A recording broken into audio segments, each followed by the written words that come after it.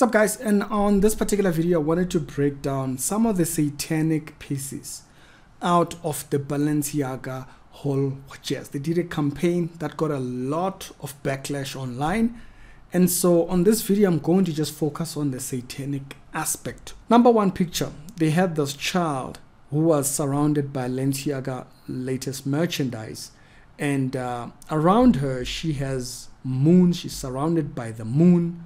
Now, I've talked about this moon idea with the circle on the video which I had done about the Zimbabwe parliament, but people misunderstood that video, so I removed it. But if you can remember that video, if you are one of the early people that saw that video, I illustrated this idea of the circle coming into the thing. It's an idea of sun worship and moon worship. And in this picture here, you can actually even see it of the offense that it holds towards God in Judges chapter number 8. If you read Judges chapter number 8, verse 19 all the way down, you will see God's offense about this one. As a matter of fact, it puts it there, crescent, if you read in Judges. That's just one. She's surrounded by moon type figures and stuff like that. And also, she's surrounded, this child is surrounded by dragons. Now, we are very clear in the Bible. The dragon figure speaks of the devil. You read in Revelation, you read, and also it's a picture of the end time about what kind of an image Satan is. And to see Balenciaga surrounding this child with the theme of the devil, what does that say? There is a devil's agenda after your kids. And this is going to be very clear after this video. I hope for many people, this agenda runs deep within this space. These people that have money, these people that are up there, this agenda runs deep with them. Now, that was the first picture, right? I'm just going to highlight, funny enough, they took the idea of Mchangani Bege there. So it's all good. It's all good. We see you, Balenciaga. We see you. Now, we're going to move on. There is rabbits here. There's rabbits all over the place. I'm not going to focus on those themes. I feel like other people have talked about it. But I want to highlight something. Notice the outfit that's worn by this child. It's kind of a representative of worn by Satanists. A lot of people that are in the dark thingy, who wear dark eyelashes and whatnot, fishnet clothing, and the spike clothing and all that kind of stuff. We know where it's related to. But anyways, we're going to skip that. In spite of the fact that they're now inspiring that on kids' toys.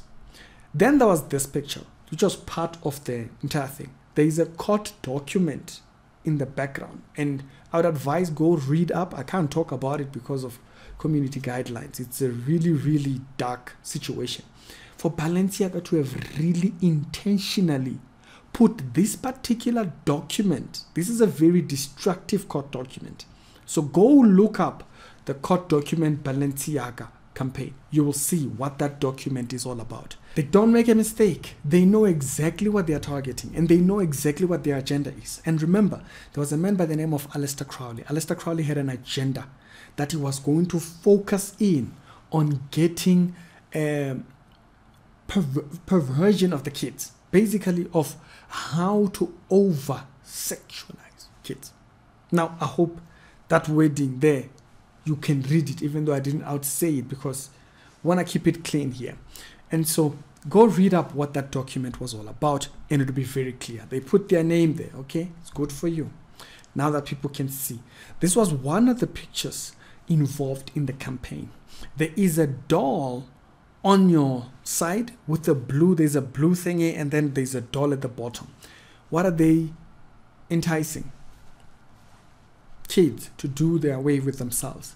Now, you remember there was a very big trend in 2020 of virus videos that were going viral online, which was trying to tell kids to do these kind of things. You remember this was a very huge thing. If I can remember, I'll put up an article that from that particular period.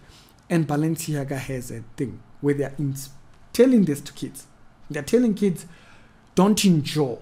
You don't have to endure the troubles that come. Disgusting. But not only that, where do they get the idea of kids or inspiring kids to do that? if you look at the tape, there's a tape on the ground, and that tape, someone has actually highlighted that they misspelled balenciaga.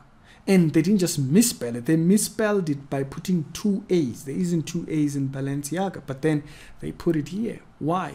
Bal. Which is why a lot of people started speculating that balenciaga meant something. It meant Baal is king or something like that. There were people that were saying that. Other people who speak the language said it was not so, but whatever. But remember, if Baal is illustrated in this campaign and you have the idea of on the other side, guess what that's about? That's about that Genesis figure right there, about that Israelites figure there, where they were told not to engage with the practices of certain kingdoms around them. Guess what they used to do? They used to sacrifice their kids to Baal. Not a mistake that they put it right in there. These are props that were meant for the shoot.